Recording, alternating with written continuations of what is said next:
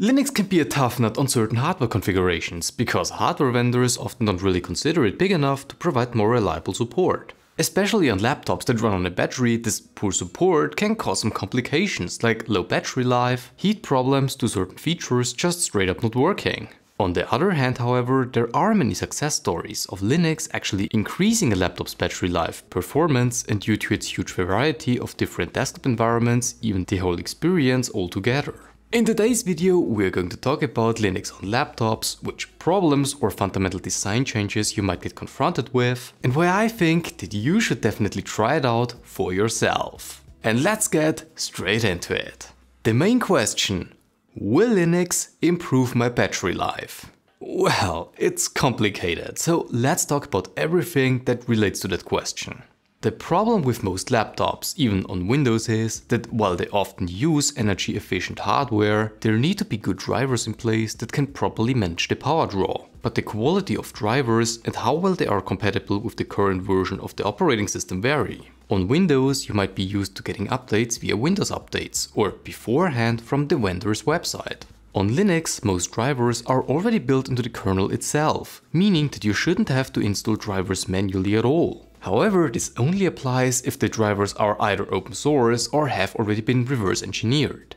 Proprietary drivers, while often still being automatically installed for you if you allow third-party repositories, are more complicated, especially on your devices, whereas the vendor just hasn't released anything for Linux yet. One of the most common names include Broadcom and their network cards for Wi-Fi and Bluetooth, Realtek, which also extend to some audio cards, and of course Nvidia, though it's a bit more complicated with them in particular. Anyway, while support and the automatic detection that a device needs those drivers is often not the best, from my personal experience, device support is not as bad as it seems, as long as you pick the right distribution. Not one in particular, like this one is the best, but if you are on a device purchased in the last 2 years, you might not want to go with an ultra stable distro like Debian, but rather something more up to date, like Arch or Fedora.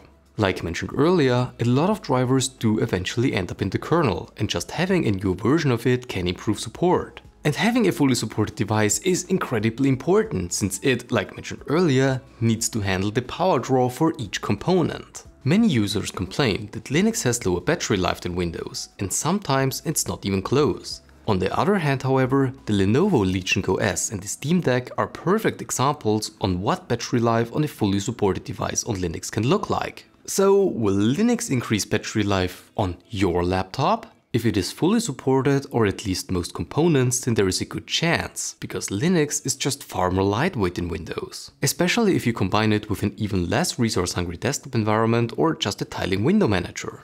Just download the distro installer on a USB stick, then boot off it and check if everything works just like that. If you have Wi-Fi, Bluetooth, maybe do a quick search if additional drivers would be available, and if there are, then sure, Linux can increase battery life. Let's move on to security. If you decided to encrypt your main drive during the installation process, which is a good practice on the portable device, then you might notice that in contrast to Windows, which unlocks your device automatically with BitLocker and the inbuilt TPM chip, that Linux will always ask for a password. Many find entering a password before they even get to the operating system annoying, and it also can lead to some problems, like if you forget that you wanted to update your system, shut it down and it gets stuck on the login screen. Since it's waiting to install the update, it basically waits infinitely for a user input and just drains the battery until it runs out. This approach on Linux has to do with giving the user control over unlocking your system, in contrast to Windows providing better usability by just telling you how it's unlocked. Yes, you can use the TPM chip on Linux as well to unlock it automatically, but last I tried it, the change didn't persist over updates. Ubuntu is trying to create a more solidified way to use the TPM chip anyway though, so we might see more on that later this year. Let's talk about backups. Generally speaking, make backups of your PC.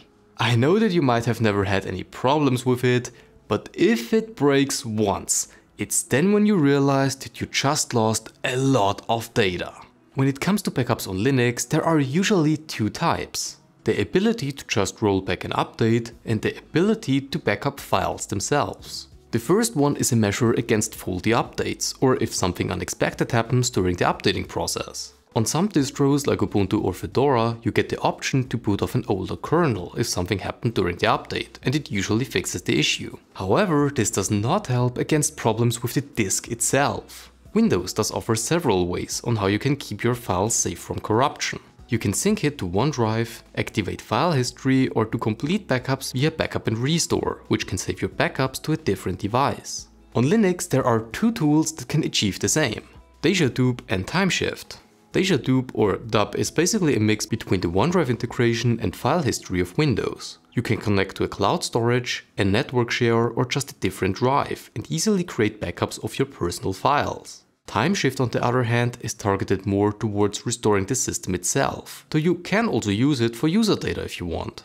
In either of these solutions, you can specify when and how often you want your backups to be made. And if something goes wrong, you can either roll back on your current PC, depending if you can still access it, or use this application on a USB drive like the installer to restore your main drive. Pretty awesome. Let's talk about one thing though. Why even install Linux to begin with if you potentially run into some of these problems or annoyances? My approach to that is, why not? It just depends on your use cases and how you use your laptop.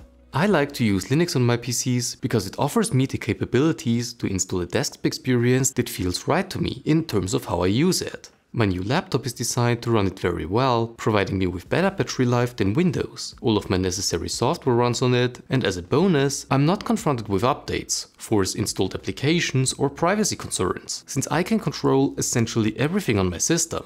Linux on a laptop, which hardware actually supports it, is just a better choice if it fulfills all of your needs. You get the same or an even better experience without all of the here's Copilot this, here's Copilot that and so on. And you should definitely consider on at least trying it out for yourself, like mentioned earlier, just on a USB stick, to see if your devices are properly supported. Decide if you are fine with some security features requiring more user interaction, maybe set up some backups just in case, and you then get an experience that provides much less friction than Windows does. And that's where I leave it. So what do you think of Linux on laptops? Do you have any personal experiences to share? How did driver support and battery life work out for you? Please let us know in the comment section down below. Before I end this video, I quickly wanted to mention that if you want to support the channel and make even better videos, then please feel free to check out our membership program as well as our online shop, whereas each sale helps to support various open source projects. If you've liked this video, then please make sure to show it with a like, and also don't forget to subscribe to the channel so that you don't miss out on any future Linux videos just like this one. Thank you so much for watching, and all that's left to say now is good morning, good afternoon or good evening, wherever you are. I'll see you around.